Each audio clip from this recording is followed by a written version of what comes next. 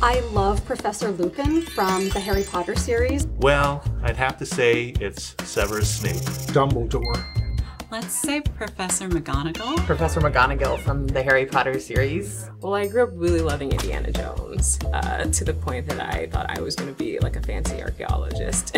Oh yeah, the Indiana Jones thing, yeah. Henry Higgins and My Fair Lady. Mr. Holland from Mr. Holland's Opus. A comedy called The 5-Year Engagement. There's that guy on the paper chase, although that is not my persona in the classroom. Robert Donat playing Mr. Chips in Goodbye, Mr. Chips, the original. This professor named Julian Morrow, who's from The Secret History, who's kind of a devious, slightly cult-like figure, which maybe says something about my academic approach. I don't know if he counts as a professor, but I'm kind of a Sherlock Holmes guy. I have to say Sherman Klump.